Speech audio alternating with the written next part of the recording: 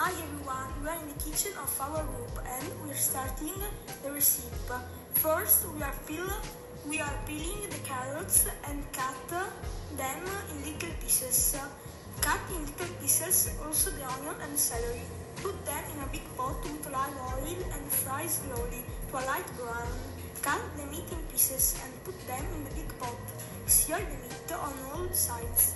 And rosemary, thyme, bay leaves, salt, pepper and white wine.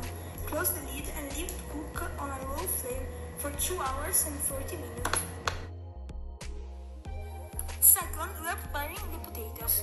First, you must peel the potatoes. Cut the potatoes in pieces big, like the meat. In a pan, put a little olive oil and garlic. When the oil is hot, put the potatoes in the pan. Cook the potatoes and the half of cooking you put salt, pepper, rosemary and sage. The potatoes to the crust. At the end of cooking, put the meat and the potatoes in the dish.